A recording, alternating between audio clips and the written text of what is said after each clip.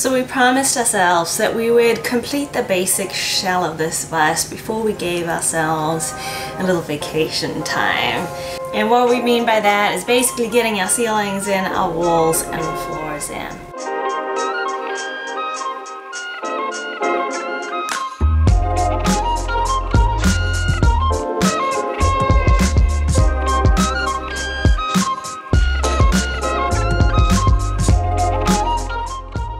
We got our dance floor in.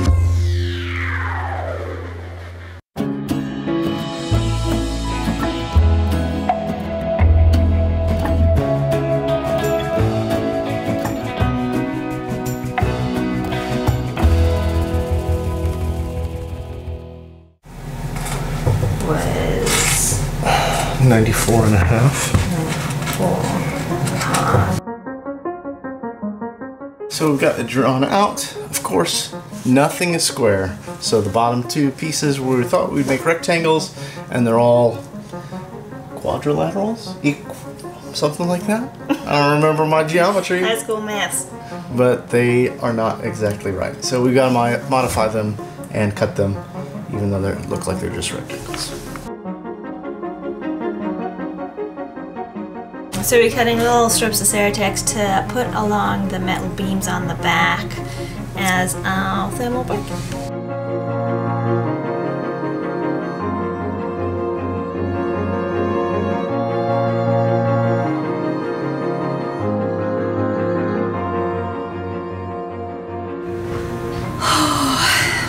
Oh, drill bit's too big. You guys really need a vacation. This seems so hard today, and it's not that hard. It's just that we're exhausted. Hey, let's hope this works.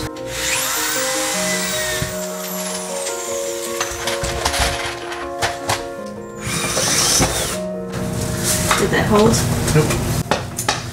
In the garage, see if I can try the drill bits.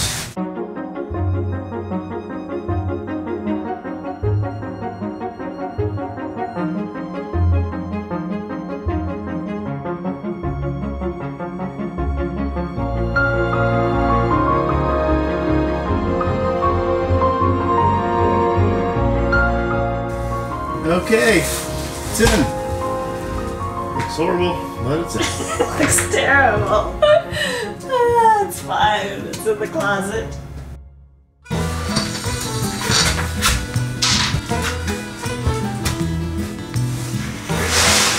Don't cut that line. Trouble, stay away from my door. Trouble, stay away from my door. Trouble, stay away from my door. Day one of doing that back wall was a little bit rough. I figured we need a little pep talk done. Okay. Just want to say, got this. You figured out how to rescan the bus, put windows in, put a ceiling in. This is just a little bit of the back wall. The crookedest, curviest, non-uniform quadrilateral there is. It's a little bit tricky, but you know, we've done tricky before. Alright. Tricky's like your second name. Don Tricky. DT. That's what they call me back in the yard. DT. Come on, DT, let's go get this done.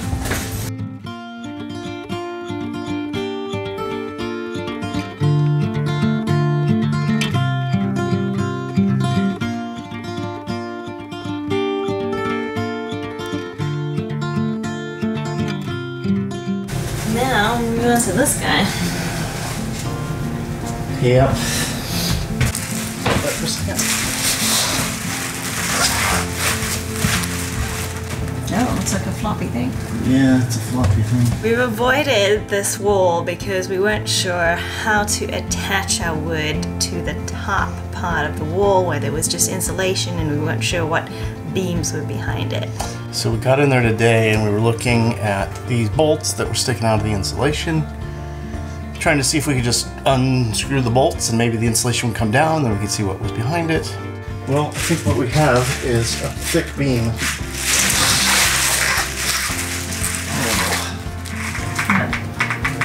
What is it? Water. Water? It's wet. As you squeeze the insulation, water came out of it, and we're like, what? There's not water anywhere else, but we were like, oh, this was where the bathroom was in the original bus, right? There was clearly water leaks all over. The silver insulation, really good bus vibration-proof insulation. It was all wet down here where the toilet and the sink were. So we took it out and we dried it out, and then we put it back in because we wanted to reuse that insulation. And we didn't check this top piece. We're assuming that insulation just absorbed all that water and held onto it for all this time. There may have been a ceiling leak before we painted the roof and sealed it up that had been dripping in over the years, which is not uncommon after you've seen all the problems we've had with leaks from the bus. Engine's right back here, and the radiators are right back there. Having this transportation engine-rated insulation to keep some of that sound deadened is really important. We'd rather be able to reuse it. I think we're gonna try to just see if we can take it inside and let it dry out, which means Operation Closet. It's gonna have to wait until it's dry. But that means we get to move on to what we're excited about the most, cleaning the bus. No. Putting the floors down.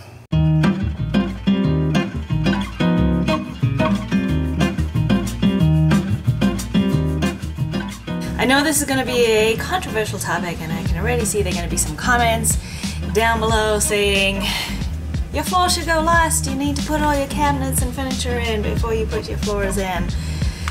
And well, we've read both arguments on both sides, and this is what we've decided to go with. One of the main reasons we want to put our floor in now is because when we put our cabinets in, we want to have toe kick cabinets. If our flooring was higher than our toe kicks, we wouldn't be able to open toe kick cabinets and therefore not be able to utilize that toe kick space. And the other reason is we didn't know about Ceratex, ceramic fiber that we've been using as a thermal break in our ceiling and our walls. We didn't know about it when we put our floors in, so we didn't put it in our floors. And we want to put it in our floors. So it's too late now to rip floors up and put it in between the pieces of wood. So we're just going to put the Ceratex on top of the subfloors that we've made, so it'll basically be kind of like an underlayment, which means we have to put down our vinyl planks next anyway. So the first thing we do is hopefully just roll out the Ceratex, make some cuts, and be done with it. So the Ceratex comes in a roll that is 4 foot wide. The bus is 8 foot wide, so it was pretty simple just to roll it out, tuck it in nice and snug. So in the back here there's a little hatch which is access to the engine, so we have to make sure we don't seal that up. It needs to be accessible should we ever need work. We're going to put a piece of flooring over the top of the hatch that already exists. So right now I'm just going to cut out the Ceratex because that'll be a separate piece of flooring.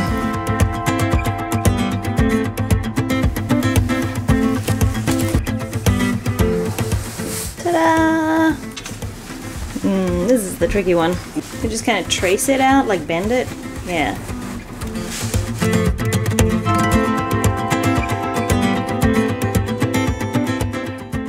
Now the next thing we're going to do is pull out all of our floor planks and mix up maybe 4 or 5 batches of them so we have a nice mixture in the patterns, and then we need to cut them down to stagger them.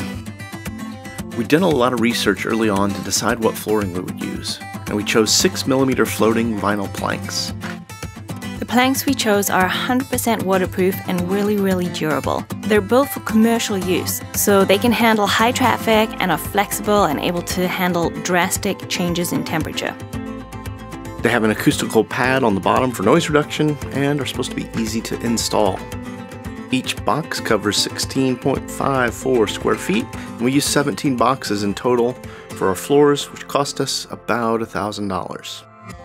You store them, and when you install them, the temperature should be above, I think it was 55 degrees Fahrenheit and below 85 degrees. And the reason is these contract and expand, right? So you're trying to get them at sort of a neutral sort of place, that they're not contracted or expanded when you install them, so it's not suddenly a surprise when the temperature changes drastically and then your joints and the planks start to buckle. So we went ahead and got a couple boxes out, laid them down just as a test so we can make sure that it would span all the way across. We're not going to put them all across like that. This is just to make sure we know how many fit across, and we're going to have to trim down one at the very end about half of the size of the others. The other thing that I'm really happy about is right now I have my socks on. I'm standing on the planks, I'm reaching my hand up, and I got plenty of headspace. So we're going to use our good old wood lats. We're finding many uses for them. We're going to use them as a spacer because you want to make sure that your planks are not right up against your wall. As I said before, they do contract and expand, so you want to make sure that they have the room to do that. They recommend you have at least 5/16 of a gap between your wall and your planks. So these wood lats are a 1/4 inch thick. We're putting 2 of them and putting a whole 1/2 inch up against the wall, which seems to work pretty good because our walls are, you know, it's not drywall. Our walls are slightly flexible, so when you're pushing your plank up against there, it does kind of shift it in and it leaves a pretty good gap for us. We can't have anything on the floor. It's really challenging. Everything is in this part of the bus. And now I have to try and get through the camera and take my shoes off before I step on the Ceratix. Luckily, I'm fairly nimble.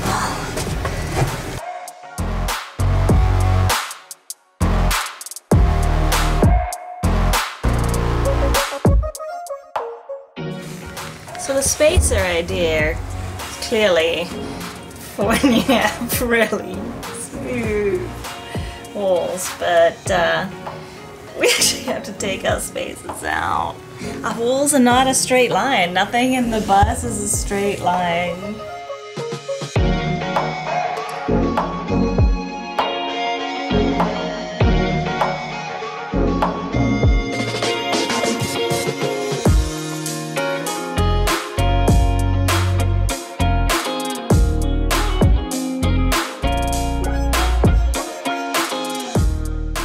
A little snowy out. Times like these, I'm really glad that we got our winter workshop over here, because just walking back and forth, it's slippery, it's snowy, it's cold, so we can just go right, whoa! So we can just go from the bus right in there to cut some of these planks down. So the very front here of our floor, the first step up into the living area, is at an angle, so we're just using the cardboard box that the planks came in to make a template for that angle, and it is snowing outside. It's gonna look real pretty by the time our floors are done, inside and outside. Okay, we got them cut. Let's take them in, see if it works.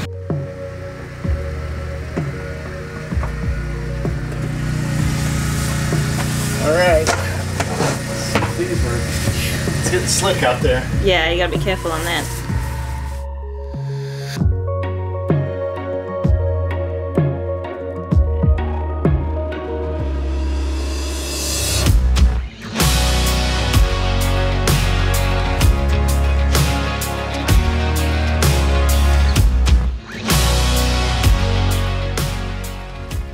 Oh, it looks so good! I'm so excited!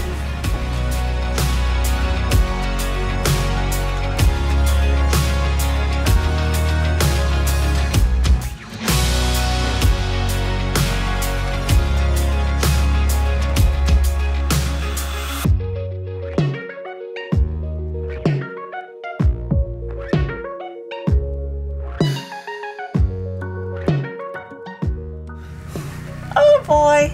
I hope it doesn't rain or something tomorrow, that it all disappears. We can go for a walk in the snow. So we liked our flooring because there's a lot of variety, just a lot of character in it, and so that also means that we have to kind of really think about what order we put the planks down in so that you mix it up and don't put all the light ones in one area and all the dark ones in one area. You have to kind of... Yeah, and because there's some very distinct character to them, you don't want to put those too close to each other or you'll see those patterns. We'd rather put a plain Jane in there. Alright. Sorry, James out there.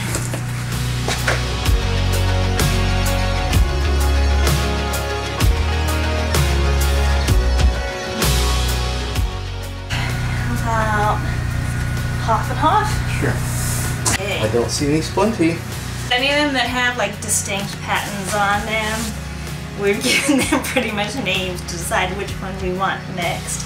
And this one we call Splinty. He's the good old favorite. He gets to go as the like main feature. Everybody else is pretty much designed around him. Great. Frosty the Snowman. That would be it for today.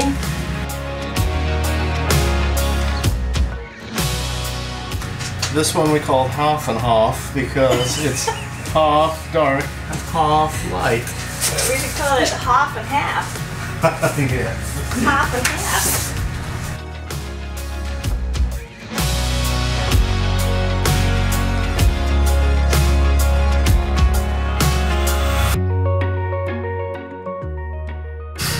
Well, we have to call it.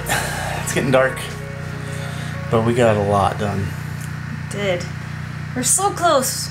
We want to keep going, but it's getting a little dark. Looks great from standing right here. I almost don't even want to put furniture in now. I know. Just have an open concept. Yep. Yeah. We'll keep the kitchen down in the luggage bay. Yep. Only cook outside There we go. so we can have dance parties up here. There we go. Sounds good to me. Alright guys. See you tomorrow.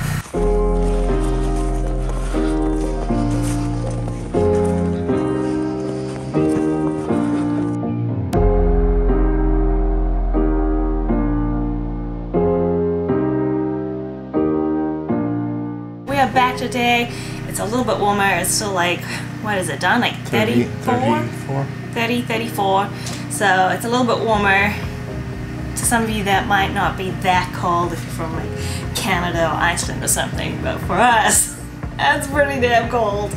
So let's finish these floors.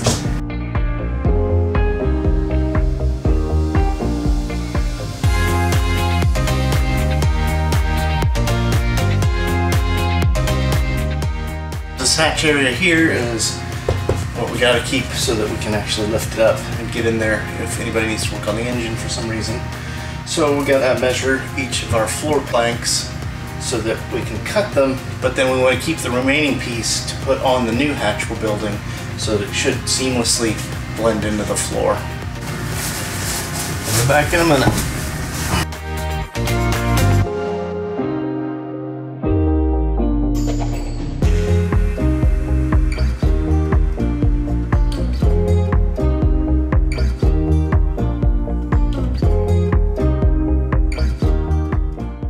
So yesterday, because it was so cold, I spent the entire day editing videos.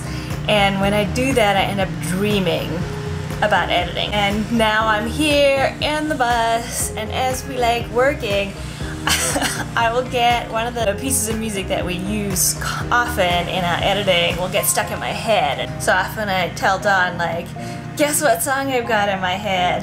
And most of the time, it's this one.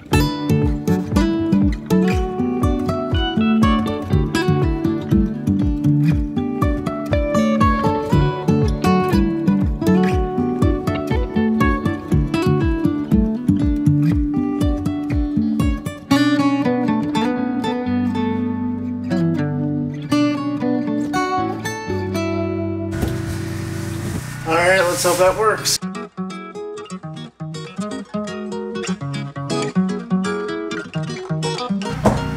Yay!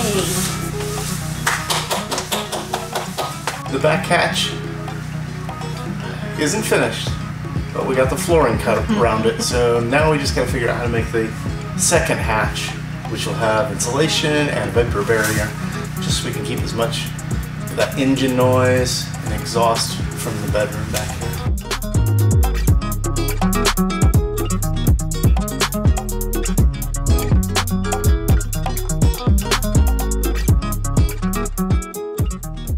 Unfortunately, we need to buy another box of planks. We've just got this tiny little strip where we've got to cut planks pretty much in half to run down the last side of the bus, and we only have 3 full planks left. It looks really nice. We're really happy with it. The biggest issue we're going to face with having done our floors first is that we now have to protect them as we build so that they don't get scratched up. We may put these planks on the last step up into the bus so that it starts to lead you from the steps into the living area and sort of have a connection to it.